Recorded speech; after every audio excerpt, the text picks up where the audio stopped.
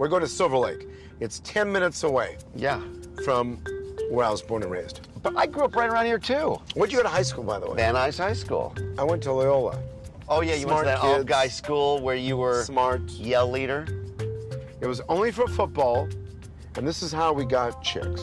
You became a male cheerleader to get chicks? We all did. I went to a all-male high school. Now, all the cool guys became a yell leader, and yes, I was one. And yes, we got all the girls.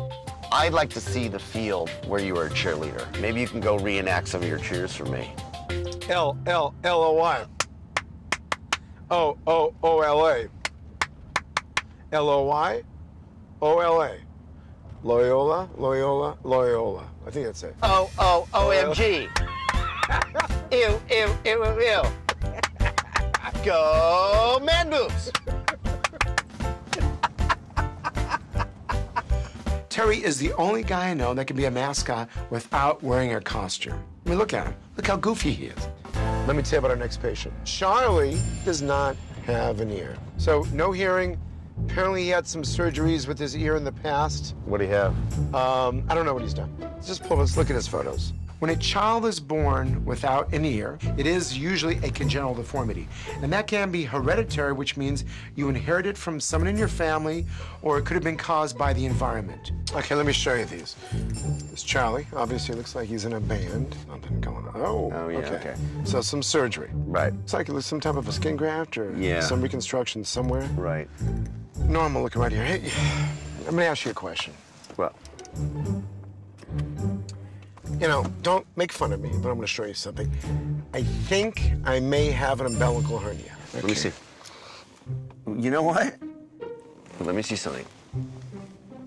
Does that hurt? Yeah, it does. That's an incarcerated umbilical hernia. You actually need to get that fixed. You got to fix it. You do it for me?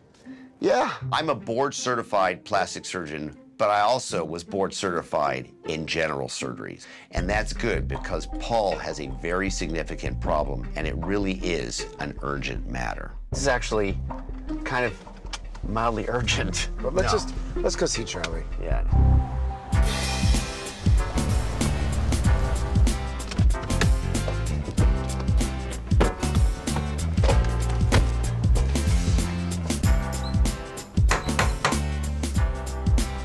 Oh my goodness, hi there, how you doing? I'm Charlie. Hey, Charlie. Oh, Dr. Thank you so much for coming, Love the guys. accent. Thank you, guys. I am indeed. Come on in. I'm feeling a little nervous about meeting the doctors today. I'm always a bit of a scaredy cat when it comes to surgery and things like that, but I'm just really excited to hear what the possibilities are. This is Brandy. Hi, nice Brandy? to meet you, Brandy. You're Charlie's other half? I am not, I'm his bandmate. Bandmate. Hello, Bandmate. nice Terry to meet Dubrow, you, nice to meet you. Brandy. Have a seat, guys. So you're from Scotland? I am, yes. Okay, and so what brought you to America? Music, actually. I came out to record an album and ended up moving out here. So these are yours? Yes, they are. Can you pick one of these up and just play a little something for us? I started playing music at a really young age. By the time I was 14 or 15, I started playing in bars and started making a little bit of money. I'm burdened by the noise outside. I stand in silence, terrified. I shouldn't walk away if you would open your mouth. The fact that Charlie has only one ear and really has a limited ability to hear, it's amazing that he's got such musical talent. That was beautiful. You guys are great together. Oh, thank you. But actually, that kind of brings us to the point then. You only have hearing in the right ear? I do, yeah. I was born with what I believe to be golden heart syndrome. It's just like the ear didn't form, and I think my jaw is slightly affected. Golden heart syndrome is congenital underdevelopment of the ears, the nose, the soft palate, the lip, and the mandible. So what was it like growing up with this? One of the first memories I have of being alive was being in about 3, waking up in a hospital in Edinburgh with, you know, a bandage on my head and some kind of operation had been done. And What surgeries? so, as far as I know, skin removal. So this earlobe remnant here is what you were born with? Yes. And the underlying whatever we see was not implanted. You were That's born all with you're that. born with. Yeah. You've had no Nothing. attempts at ear reconstruction at all. At all.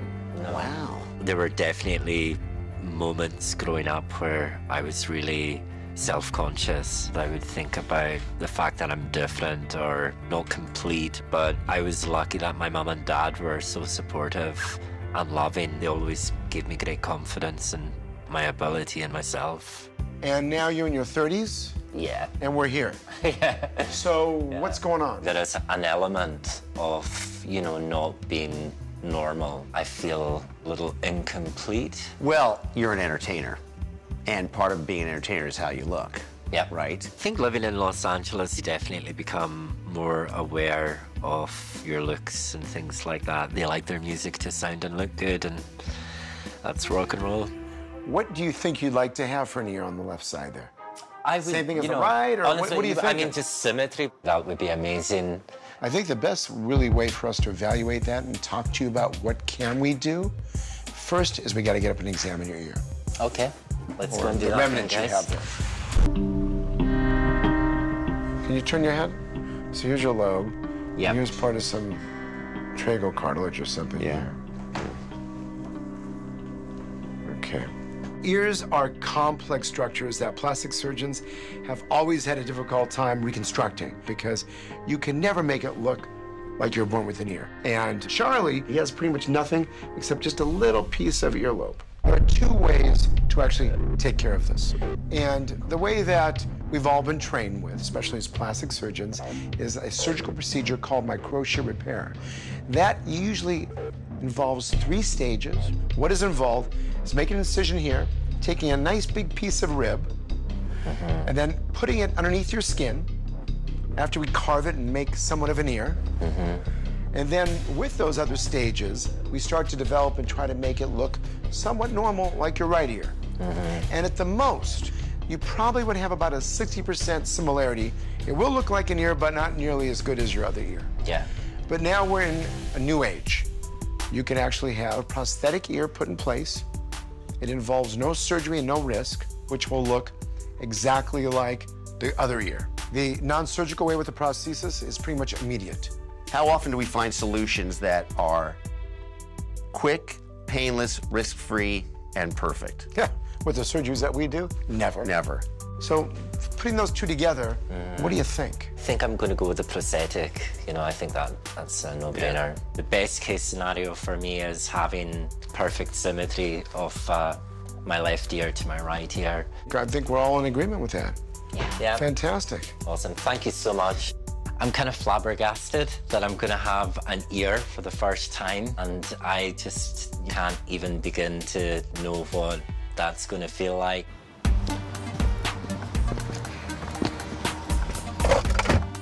That was interesting, huh? Nice guy. Very, very nice. I'm glad that Charlie has made the right So decision. he's picking the prosthesis. Yeah, I mean, that's the way to go. There- And I have the right guy for him. I do? have a guy who does prosthetics, and he used to work for the CIA. So that you know he's good. Oh, yeah. Let's go.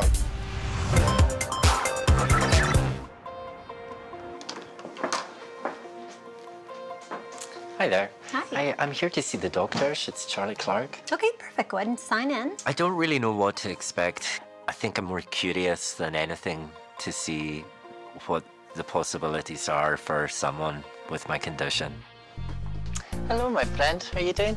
Good How to are see you. you? I'm good, thank you. Pleasure. All right, good to see you again. Good to see you again. So, I want to Hi there, introduce, sir. we want to introduce you to Robert.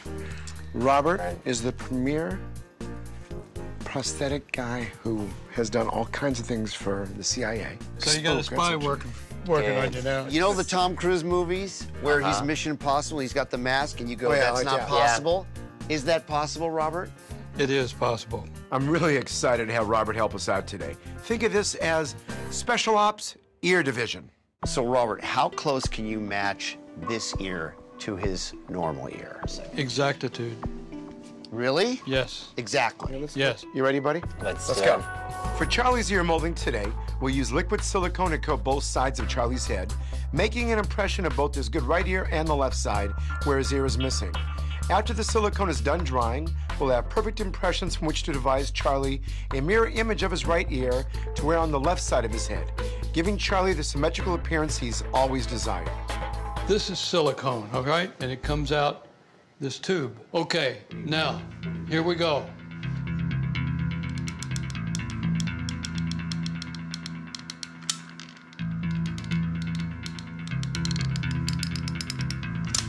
How long does it take to set?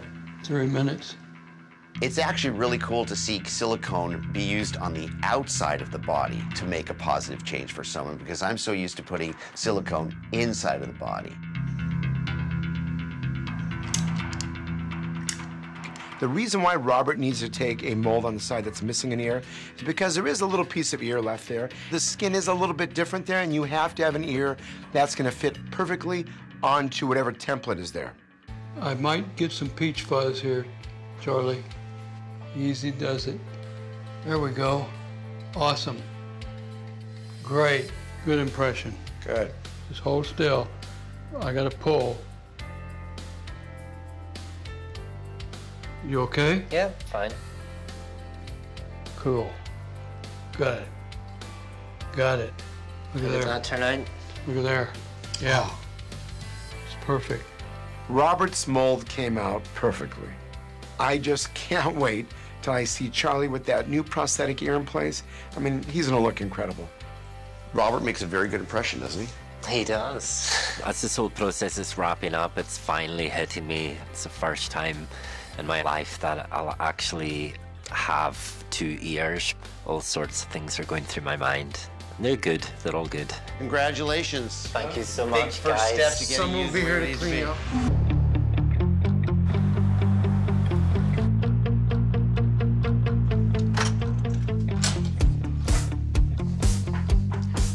Hey, hello. Hello, darling. How are you? Nice. Good. How are you? Well, I'm a little nervous, but obviously you know why I'm here. You guys are gonna play real operations. Yes. With any type of surgical procedure, there's always risks. And just like everybody else, you get a little bit of anxiety. It is under a general anesthesia, and you never know. How are you? I'm good, buddy. You know what's weird? Normally I sleep really well before surgery. Of course, but you didn't sleep at all. It wasn't so much the anxiety, it was the massive hangover that got me. Stupid ass jokes. All kidding aside, let's talk about what we're gonna do, okay? So just so you guys know, he has an incarcerated umbilical hernia. I've done this operation, what, 10,000 times? This is a little bit different for me, all right? You're my partner, you're my buddy, you're my best buddy, right? I wanna make sure this is good for you. Of course. Operating on a friend is different than operating on someone you don't know very well. But once I get into the surgical mode, I forget that it's Paul. I forget that I love the guy, and at the end of the day, I'm gonna do everything by the book, and he's gonna get my A game. You know I love you. Of course. I'm not kidding, all right? I'm gonna take care of you, all right? I gotta be honest with you, I'm a little bit nervous because although this is right up my alley, it's Paul. So it's personal. Today for Paul's surgery, I'm going to make an incision around the lower half of his belly button. Then I'll isolate the defect that is causing his intestinal organs to pop through his abdominal wall and get stuck in there. Next, I will amputate the piece of organ that is stuck and close up the hernia with sutures. Okay, no more joking around. Let's fix Paul. So first thing we're gonna do is make an incision from about the 3 o'clock to 9 o'clock position around his belly button. This will probably take me a little bit longer than it usually would because I'm being extra careful. You might even say paranoid. Chances of a complication with a doctor, particularly a doctor you know, is higher. Doctors in general have a significantly higher rate of complications than other patients. We think that's because we let the patient, who is a doctor, dictate their course. And that's never a good idea. So there it is. It's Whoa. pretty significant. This is what was stuck in his hernia sac. This is the part that won't go back in. This is called the omentum. The omentum is what drapes all over the entire abdominal organ system. If that piece of omentum became more strangulated and it actually died, that could lead to Paul getting septic and potentially dying. So here it is. This is what was stuck. And look, it's already looking a little not that happy. It's got that sort of brown, woody appearance of tissues that don't have good blood supply. So now my job is to close up the hernial defect. What the hell is this? A little hernia above it, too. You've got a little epigastric hernia right above it. Of course, Paul would have a complicated hernia. Paul has what we call an epigastric hernia, which is a defect in the abdominal wall muscles halfway between the belly button and the chest bone. So essentially, he's even more complicated than I thought preoperatively. Can't just have something simple. It's Paul Nassif. It's gonna have something weird. There you go. It's not going anywhere. Feel that, Heidi? Oh, yeah. Yeah. Let's put this belly button back down where it belongs.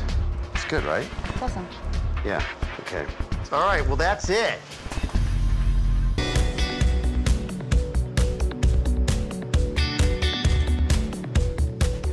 Hey, how are you? We're great. How's he doing? Really? Better now. See a nightmare? So you do a nightmare. Not a nightmare.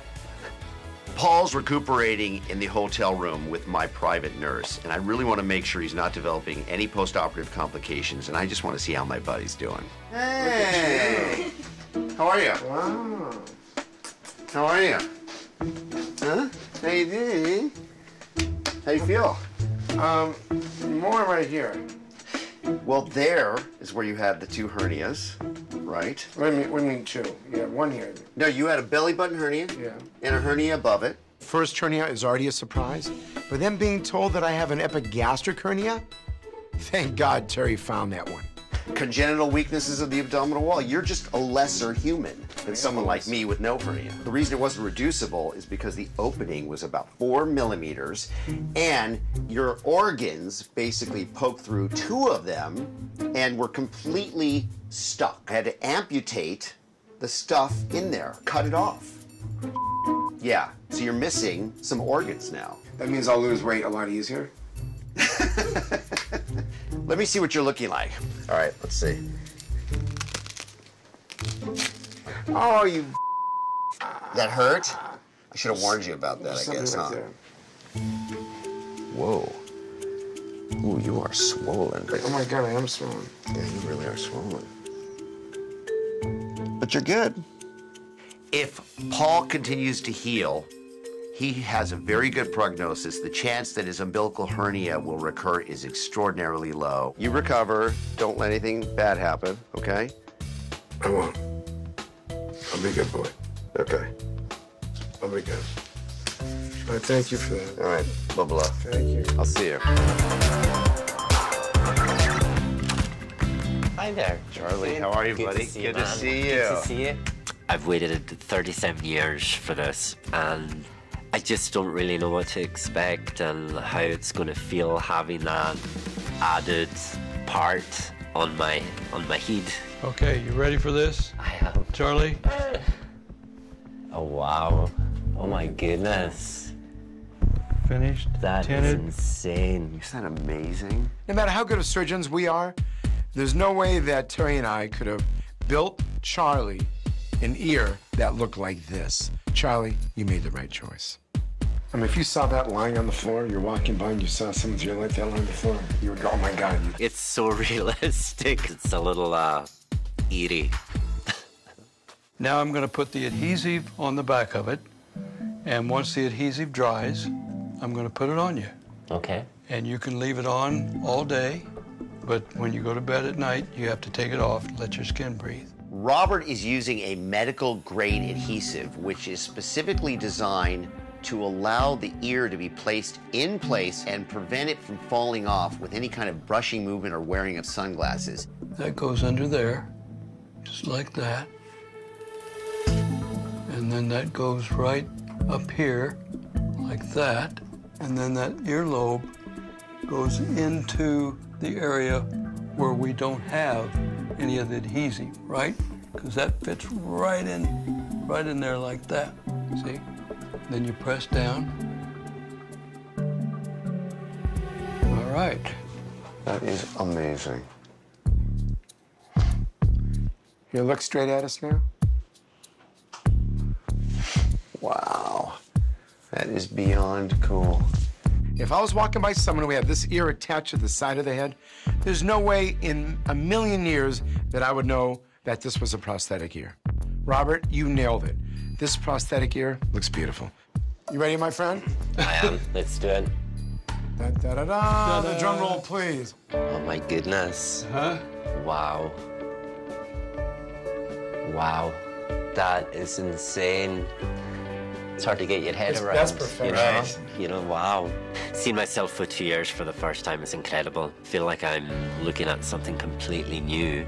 This is definitely better than I expected. It's more than I could hope for. The surgical result would be nothing like this. Yeah. It would be Yeah. 40% At the most. at the most of this. It would look like a blob.